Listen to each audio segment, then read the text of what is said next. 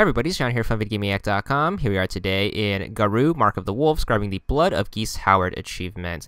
This is to do the Neo Deadly Rave.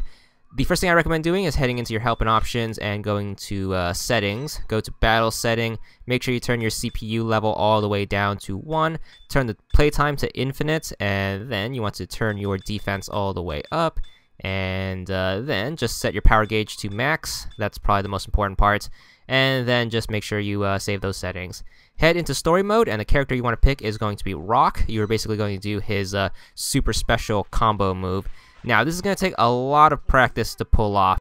So, the buttons are going to be a half circle back, and then forward X. And then as soon as that happens, that will trigger basically your combo attack, which you can put an input in to land a super big combo. And to do the combo, you need to hit XX, AA, YY, BB, down, down, back, back, Y. So practice hitting those buttons in that specific order, or you can just mash the buttons and you might get it off. But once you manage to get it down, you should hit the combo, which should give you the achievement.